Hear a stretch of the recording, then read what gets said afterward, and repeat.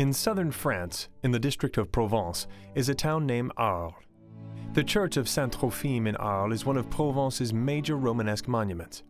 It is most renowned for its portal facade and cloister, with their intricate carvings.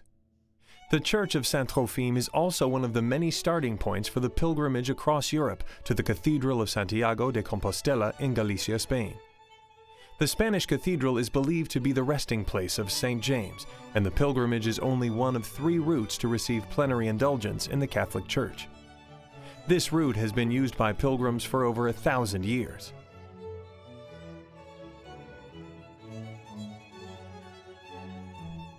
Designated a UNESCO World Heritage Site along with Arles' other great monuments in 1981, the basilica underwent extensive restoration of its elaborate portal between 1988 and 1995. The portal of the church depicts the Apocalypse, according to St. John, and the Gospel of St. Matthew. Christ is sitting in the tympanum with symbols of the evangelists around him: an angel for St. Matthew, a lion for St. Mark, a bull for St. Luke, and an eagle for St. John. Other decorations for the basilica portal include biblical scenes, such as Adam and Eve in the Garden of Eden. Several saints connected with Arles are also depicted around the portal.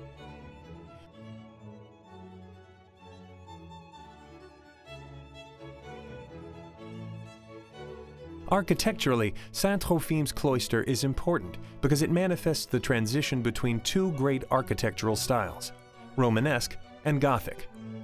The north and east galleries are Romanesque and were built between 1150 and 1225 CE. They have the typical Romanesque features, such as barrel-vaulted ceilings and semicircular arches. The figure of Saint Trophime is found on the first corner pillar of the northern gallery, and he resides between St. Peter and St. John. The column capitals of the Romanesque galleries depict the Old and New Testament, the Passion and the life of Christ. The southern and eastern galleries were built in the 1380s and 1390s. They are Gothic in style, with pointed arches and intersecting vaults that rest on colonnettes with foliated capitals. The column capitals in the Gothic galleries depict the life of Saint Trophime, various religious figures, and biblical scenes popular within Provence. However, the cloister too is suffering extensive damage, particularly from rainwater. The water causes erosion of the carved column capitals and cracking and weathering of the roof tiles. Additionally, pollution turns the stoneworks black with soot. A new phase of restoration is now taking place to save the remarkable masterpiece that is the cloister. In May 2009, a team of specialists met with World Monuments Fund, local authorities, and CyArk to conduct the first stages of a digital preservation project. The focus was the cloister.